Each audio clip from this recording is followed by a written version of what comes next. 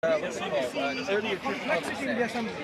They organizing retroactively heretics. That is why we cannot say this can be simply a product of just chance happening without any designer. The universe has higher level of organization and complexity. So as a rational human being, we cannot then be inconsistent and say the universe, which is more complex in its design, it was made by nothing, made by no designer. So even design, observation of design of this microphone, and observation of the universe and the design within it, we can rationally conclude that the universe must also have a designer. Like this one must have a designer. So this inference is rational. I'm going with you. If the universe has a designer. So I'm returning to the first thing you said about the fact that people sabotage whatever this God is saying. They corrupt the message. They corrupted the message. Okay? So if everything is so designed, why does the people corrupt it? Sure, because God has a... Yeah, easily explained. Yeah, I know it's... I know we don't want that. Yes. I know we don't want that. We don't want poverty. We don't want warfare. We don't want racism. In fact, human beings who are rational, compassionate, we have similar kind of understanding that we do not want to see innocent people getting murdered. We don't want people to be tortured and oppressed. In your explanation, Yeah, you have free will and I have free will. So what I'm saying to you, which I'm sure you will agree with me, I'm explaining. God does not wish mankind to totally destroy itself. God created mankind and gave mankind a way to live their lives in peace, in tranquility, in justice. God gave human beings a free will in which they can follow God and follow His laws or not follow. Because He wants human beings to appreciate with their own free will their Creator and submit and thank their Creator voluntarily with their own volition, not to be forced. God doesn't want us to be like robots where you believe in without any freedom of choice. So God agrees that So- there are some people so can I- who will not believe. Yeah, can I just make a point why we have this problem? So, because human beings have the potential to disobey and create warfare, economic disasters, and so on, God sends prophets and messengers says, don't follow this way. Follow a way in which you can live in tranquility. No. Do not kill. Do not steal. Do not rob.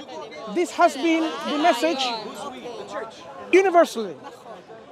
What happens is, some people, they want to become richer, more powerful, and the way they can do that is by exploiting other people, by killing them, taking their riches, and so on. These people, they will be accountable in the day of judgment when they will be accountable for what wrong they have done. But God doesn't want simply to, imagine someone wants to stab someone and kill, and God then makes into a butterfly, and that's it. That will be like, have no freedom of choice. God doesn't want people to kill, but He doesn't stop people from committing these actions. He says the people who do these actions, they are criminals in the sight of God, sinful, and they have to pay for their sins. When they pay, how Yeah, they pay? either in this world, in this life, where there will be life for life, tooth for a tooth. As a Jewish background, you should know, God can punish them and protect the society from these kind of criminals, as well as in the hereafter, those who get away. There are many people who get away. Those who get away, they will face God and His justice. But there is this concept of Messiah, the concept. We believe God is just. Justice demands that when we die, the good and the bad, they should not have the same end. The worms comes and eats us, when you're good and when you're bad, it doesn't make any sense. Justice demands there will be day of retribution, day of accountability, day of judgment. But if people practice religious, so how, where is the solution? The solution is... Because of Mashiach, the Messiah will come to Israel, and then all the religious people say, okay, you're not doing the mitzvahs, you're not doing nothing, so it's not good, so the Messiah will come because of you. So it creates a society where there are people who have no blame with them, and there are people who are, okay, we're good. So if we have free will, and God gave us free will to not believe, not follow his, So God always says, you follow his prophets and messengers and the scripture that he sent with. Any deviation is going to create problems. It's going to create another religion. So Christianity, as you know today, as you and I know today, is a deviation from the truth of oneness of God. They made a Trinitarian God when God is one. When God sent to Moshe, one God, no gods before me, no God after me. Yeah? And then they come along and say, no, God has a son. This is a deviation. So God does not let people to, it's like going away, being changing message. So when Jesus or the Messiah came, he did not come to tell people, worship me. Because he could not. Because the Jewish people knew. But God is the one to be worshipped. Anyone who comes and says, I am God, they have the right to kill him. They have the right to kill, crucify, whatever, right? Because that's what God's message is. Anyone who claims and becomes a God themselves, they should be punished on this world. That's what the message sent. So we believe as Muslims, Yasuh or Isa in Arabic, Al-Masih, was a Messiah, Mashiach, who came to remind the Jewish people to come back to the worship of God and give glad tidings of a future messenger come who will be universal for all people, not for the Israelites, not for the Europeans, not for the Chinese or Indonesians, but for the whole world. Moses, peace be upon all the prophets and upon Moses, he did not come to every single nation. He came to Bani Israel, children of Israel. Isa, likewise, alayhi salam, came to Bani Israel, the lost ones among them, to Bani Israel. But then same God sent a messenger, a Nabi, a Rasul, as a rahmatul lil alameen, a rahmah, a mercy to all of the worlds. That is Prophet Muhammad sallallahu alaihi wasallam, which you as a Jewish person or a Christian, as Muslim, we should all accept him, because this is where God told us finally how to live our life without any warfare and intolerance and racism and all these things. Without any religious. I feel that I am living in justice and without God. Without religion. Do you see justice in this world without believing in God? What's happening in Palestine? Muslims and Jewish people fighting with each other. Where is justice? Exactly. So you don't see justice there, you see injustices happening. If I don't believe in God, I am myself. But you know that there is a God though. I agree with you. I agree. The concepts that you have, justice, compassion, love, mercy, this is good thing. This is all coming from also God's teaching. But God also wants us to follow a way of life that He wants us to follow. Not what... Okay, who knows us more than God? Do we know more than God how to operate ourselves? For example, do you know... I am jealous that you believe in God. You can believe too. Your life is easier than mine. You can believe too. I'm Sure. But do you know when we said about it makes rational sense to believe in a designer of this universe? We can bring so many other examples to illustrate this point, in which we can be sure and convinced that there is a creator who is one and absolute, sovereign and all-powerful and all-knowing. We can come to this conclusion. Once you know that there is a creator who created us for a reason, why are we going to be stubborn or lazy and say, I'm not going to listen to you? If you know that he is the one who is all knowledgeable, he knows what's best for us, what food is best for us, what way of living is best for us. He would not leave us astray to our demise. What happened to communism? How many people, through Stalin and Lenin and others, were killed because of their ideology, false ideology, idea of communism? Millions of people. Their life was lost because of human beings thought they can live their life by thinking about how to live.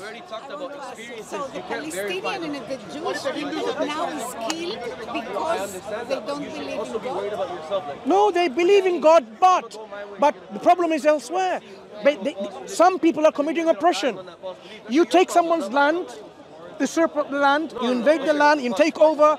That's injustice being committed already. So that's why the problem starts from there. But they excuse it with religious. This is the problem. Like a lot of many other problems. But the problem is that they're saying, okay, in religious, God said we need to be here.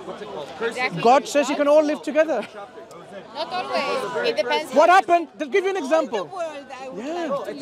What happened before 1914 or 1900? When the Muslims were in power, the Jewish people were living in peace. So were the Christian people, so were the Muslim people. When there was a power shift, government shift, that's where the problems happened. Islamic paradigm is such that you can have your differences and your belief. You don't have to accept Islam if you don't want to. No one can force you. So when, for example, Europe was killing and massacring and torturing the Jewish people, do you know where the Jewish people go? Where they went? They went to the Muslim countries, like Islamic Spain. They went there to have protection. The Jews didn't, Yeah. in Spain, the Jewish people didn't have in 19... No, what I'm saying is, when Europe was trying to eliminate and annihilate the Jewish people from existence, they found safe haven within the Muslim lands. The Muslims would protect them, like they would protect the Christians, and their faith too. That's why if you go to, like in Syria, you will see within the same road, in one side there is a mosque, and another side there is a church for thousands of years. Political shift has made a lot of Jewish people to go from one country to the other, but initially they were living. You had the Jewish quarter there, and so on and so forth. So because of political shifts, the problem occurred. But Islam did not introduce a problem to the Jewish community. Nobody said Islam did that. But we're looking for a new prime minister in Israel. Okay. You want to come? I don't know your politics, so I cannot comment. It doesn't matter. He doesn't know our politics also. Yeah. It Right. doesn't really matter. Yeah. So, Send so a message. we want to see peace and tranquility happening in anywhere on the land. And the best way we can agree and unite is uniting under God's law, worshipping God, following His messenger. And this is what our invitation to you is, to look into Islam and see that Islam is not taking away from what you have. Islam will give you. Nobody said that. Can I ask you a different question? Yeah. What's going on here? So Speaker's Corner, okay, I'll give you a brief background. Speaker's Corner, but what's going on here today? Who organized this? No one organizes. Speaker's Corner, people come, take the opportunity to have. Yeah, I live in London. Yeah, I don't. Some people come from a long way, from Leeds, from Manchester, from Birmingham, because they know this is a place in which they can have an exchange of information. And So the subject is not determined in advance. Like the subject is. happens only on Sundays. So if you are a regular, for example, and you want to discuss with someone who's a regular, you can arrange, say, you know what, let's have a motion that we can debate next week or 3 weeks later. You can arrange that. But people normally come as they go on past as a tourist, and they can engage and participate in a discussion in which you can really remove your misconceptions, enlighten yourself to be a better human being. I find that it has that opportunity, that potential, as well as the negative, which is very toxic when you go away feeling like someone's really undermined you and you feel that someone's really put you off from something. it's a double-edged sword. But the benefit is there more than the harm, I feel personally. And if we can open up people's minds to tolerate each other with our differences, that's how we can live. Yeah? Yeah. So that's our open invitation to you to become Muslims and save yourself from the hellfire. Because it's real. Hellfire is real and paradise is real. We should not somehow, for our temporary life of this world, 120 years, 130 years, we're not going to live longer than that. Are we going to sacrifice our eternal life in a place of happiness or a place of torture just because 120 years of this life? We need to look at our priorities. Can I take Muslim, to be a Muslim without the hijab and everything? Look, hijab should not stop you from becoming a Muslim. When you become a Muslim, you would recognize hijab as a function. It has a function, it's a role. No. Forget about hijab, dress. People covering their hair? Okay, right. Sure. Let me explain in a bit. But there is a purpose. Just like our. Sure. Just want to give an example of a functionality of things. Our dress have a function. Do you agree? No. Do our dresses not have a role, a purpose, a function? Why are we not naked in hot weather like that? That's a good question. Because some of us, we feel, if not the majority of us, that we should not just go naked and show our sexualities and our nudities and our public bodies because of when God created us. I'll give you an example. No. This is something different. When God created us, He created within us certain desires and attraction for a reason. So that when there is attraction between the opposite sexes... But we already agreed, so let's not get there because we will disagree definitely. You're a man, I'm a woman, it's always... We have differences of attraction, right? No, we have differences of opinions about the things you can No. Do you... Okay, tell me one thing. Do women get attracted the same way men get attracted? I don't know. I've never been a man, but I hope they do. Right. And I hope this man can hold themselves Do you know? looking and touching. No, And it's a different thing. And then a I woman appreciate. can do whatever she wants. No, I appreciate. And she doesn't have to cover herself just because a man cannot hold his horse. I appreciate your... No, I appreciate the way you think. For us, it's easy. Brother, one second. I appreciate... Thank you for the honesty. No, I appreciate men should control themselves even if a woman is naked, right? But the biology is such that there will be attractions... There is a biology. For that, God will want to No, you need to understand something. The peer-reviewed Islamic Encyclopedia of Islam. Absolutely. Do you know... Okay, good. Do you know... Thank you. Do you know why we don't go to work naked?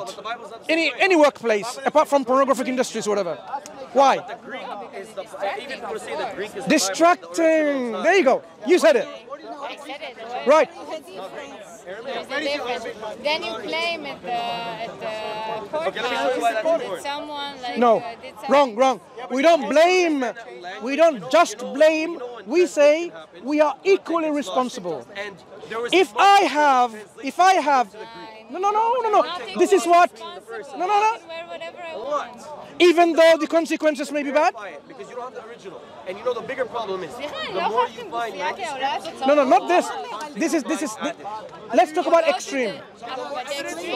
We say. Why go to the other extreme? No, we say men and women should be dressed in a modest way. That's what God wants. But God, do you agree? We should be dressed modestly. Fine. The limits. Right now it's not like No. What I'm asking is this: to define modesty, human beings have a disagreement. Do you agree? You just agreed. Disagreement. We say we let God define that, so that we don't have to be in this disagreement. God knows more than us. He knows how human mind thinks, whether it's the mind of a man or a woman. So if God tells us these are the parameters and the boundaries, we accept. God is a woman. I disagree. God is not a man or a woman. But he knows how both God is men- not a man or a woman. He's unlike anything. He is not like anything. He is a creator, originator, but there's no resemblance to God. We, creation, is totally unlike our creator. He's unique. That's how the Quran tells us. Unique. He's ahad, he's wahid, he's ahad. Sister, can I just clarify? I said that's not the reason why you have to cover up. Not because men can't control you. You'll make a better Muslim. Do you know that? Because God said so. No, but you have more differences. That's the problem. That's a good No, I think you heard me wrong. No. You haven't actually studied this. Please, don't just... You know, you really haven't studied That's your Yeah. opinion. The last point before you go, I was just saying about the hijab, for example. Once someone becomes a Muslim woman will willingly want to wear it because they appreciate what function the hijab has. It has a preventative function. Just like our dresses have a preventative function, the hijab also have for women some preventative function so that she would not be molested in public from these prying evil eyes of perverts and so on and so forth. Right? So it has a function. But you don't need to think about oh, I'm not going to become a Muslim because I have a disagreement with hijab. That shouldn't stop you from accepting Islam. But once you are a Muslim, you would want to wear it perhaps. Yeah? You take care. Well, nice talking to you, both of you. What's your name? Hava. And what's your name? And I'm Mansur. Pleasure speaking to you. Mansur. You take care. Bye-bye.